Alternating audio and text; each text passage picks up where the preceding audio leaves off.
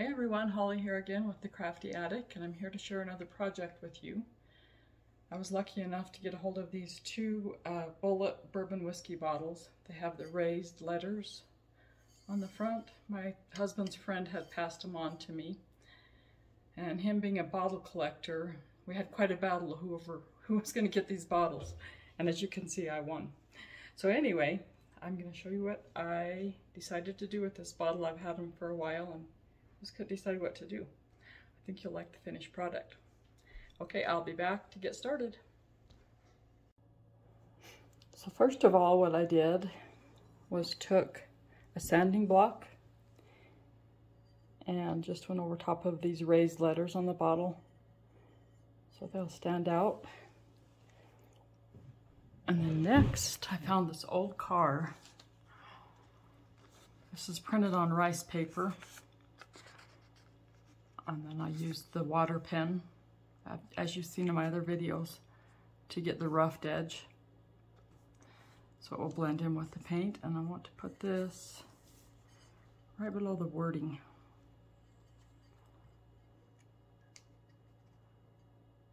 I just think this would be a great gift for Father's Day, or we have a lot of car enthusiasts out there. This old car kind of goes hand in hand with the bootlegging days, you know, with whiskey and all, so I think it's a good match.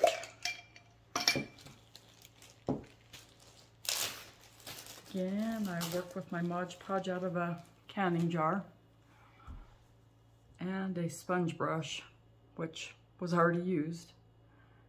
I keep in a plastic bag to keep it moist. Okay, I think we got it fairly straight. Start in the middle here.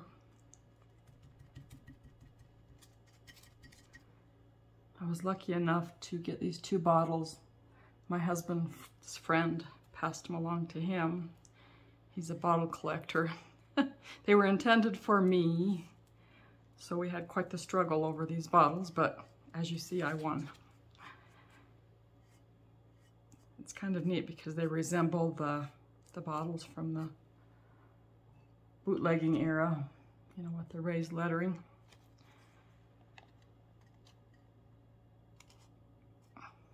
Maybe someday these will be worth money like the old bottles are. I might be sorry I did this.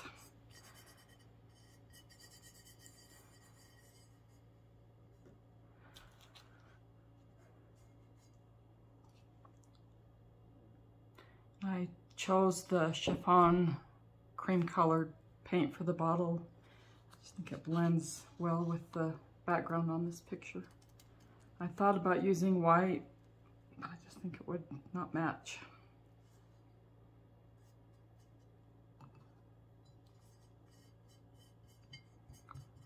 I've not worked with rice paper a lot, but so far I've had pretty good luck with the few that I have done.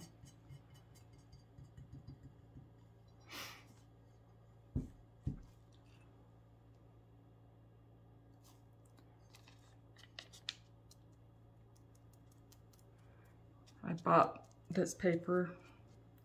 Well, actually, I bought this image already printed from decoupagenapkins.com. But I have also printed several pictures of my own. I bought some rice paper on Amazon. And I'm trying to get used to printing images with my inkjet printer. And it takes a lot of patience because you have to wait for first of all, you have to wait for the ink to dry, and I like to let that sit overnight. Otherwise, you have problems with the ink running. And then the following day, I spray it with just a cheap hairspray. Let that sit for a couple hours and dry. That seals in the ink.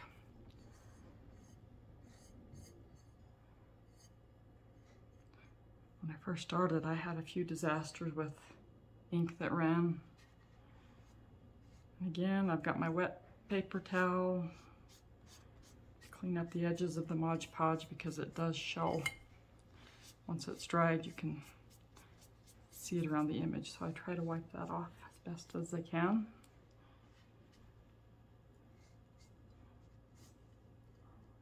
I'm going to do just a light layer over top.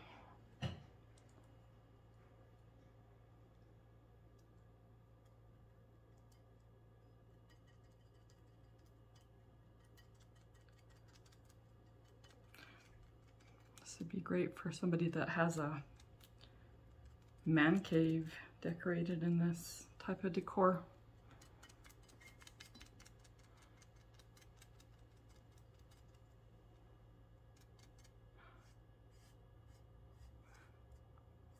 I'd love to get more of these bottles too, but I think it's quite expensive, so probably not a real common item. I have seen them for sale empty, like on eBay. You can pick them up, but they're so heavy, I think it would cost quite a bit to ship just the bottle.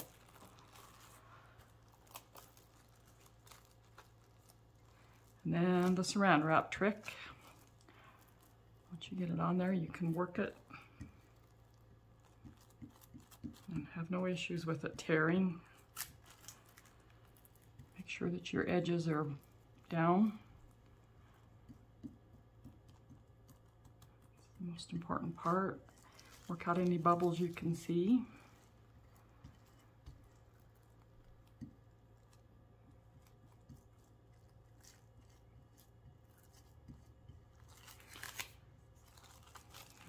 Peel it off. Wow, perfect. And again, wipe the Mod Podge off. I'm really undecided if I want to spackle this bottle. I think I probably will, just because I like that look. And it does give it a finished touch. You could put something on the back of this too if you had something in mind. I'm not sure what you'd use, but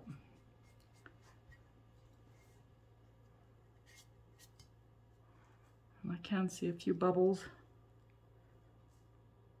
I'm going to push down with this wet, damp paper towel.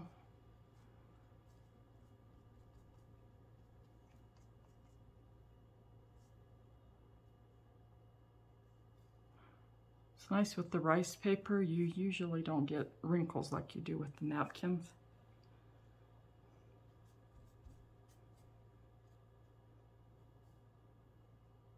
It's a little thicker than a napkin, so it probably doesn't blend in with the bottle as well as a napkin would, but okay, it kind of looks like a label on here, actually. Not sure why we got a few bubbles here.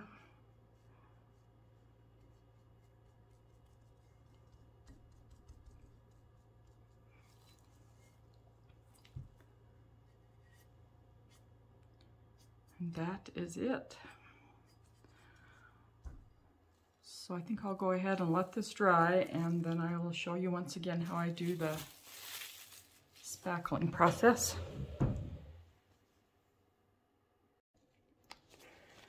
Okay, I'm all set up to spackle the bottle, and I have used Deco Art, the Americana zinc. Let's put a little on a paper plate, a little bit of water, an old toothbrush, dip your bristles in there, and of course I wear the glove because it's just easier cleanup. And you just run your thumb along the bristles. It is quite messy, so be sure you lay something down to protect your surface. Unless you don't care, I guess. I'm working on my kitchen table for now, so I do have to be careful with that.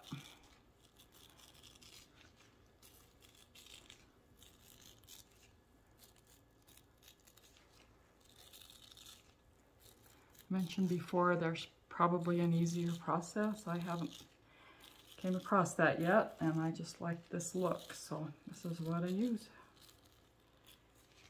I try to avoid on this one I don't want to get the paint on that car in the background there.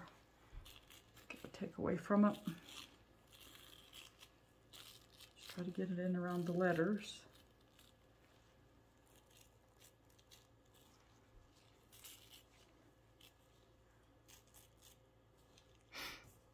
A paper towel again comes in handy.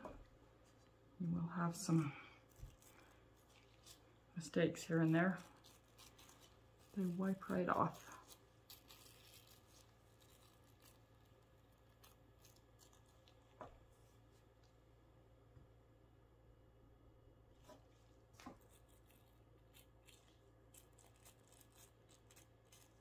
This was just a soft toothbrush.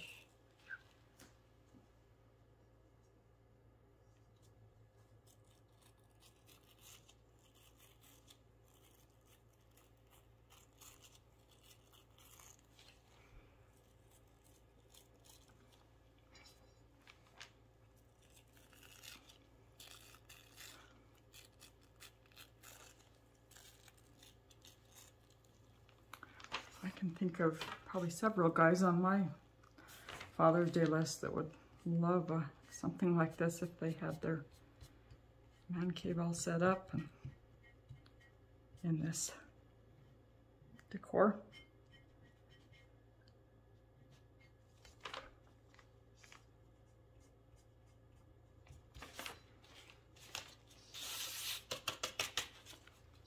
I'm just going to leave the back of mine plain with no image, and of course I'll do the spackling on that side once this is dry.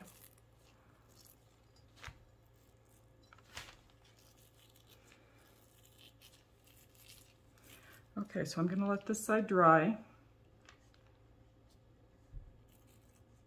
Do the other side, and then I'll be back to show you what I seal it with.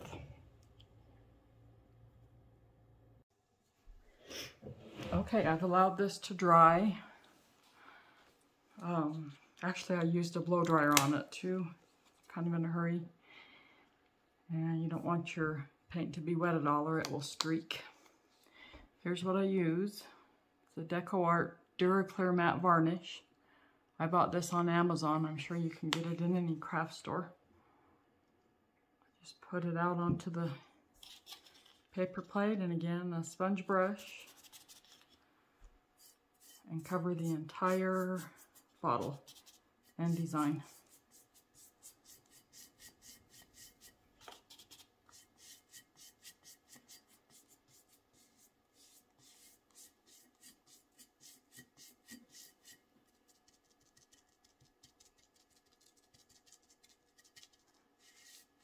I really like this sealer. I've had good luck with it on everything I've used it for. It has no smell. A little on the spendy side, but it's worth it. Much better than the sprays. The smell of those are not good.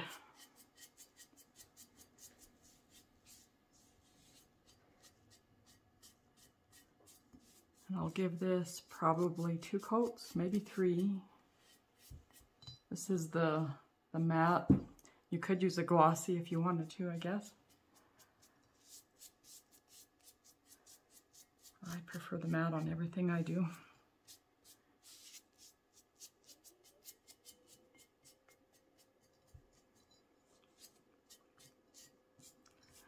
Okay, so that's what I do there. I'll finish this up and show you the final product.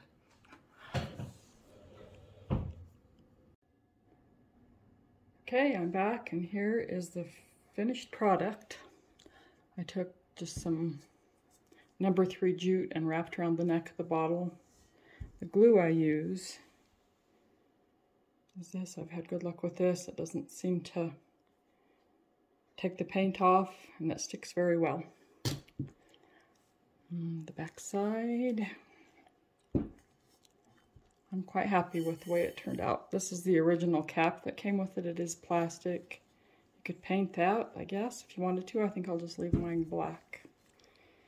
The only other thing that I might do is if I can find this color of blue in my paint stash, I might put a strip of blue across here. Might look nice. Okay, thanks everyone for joining me again. Be sure and like this video and subscribe to my channel if you haven't already. And thanks for joining me.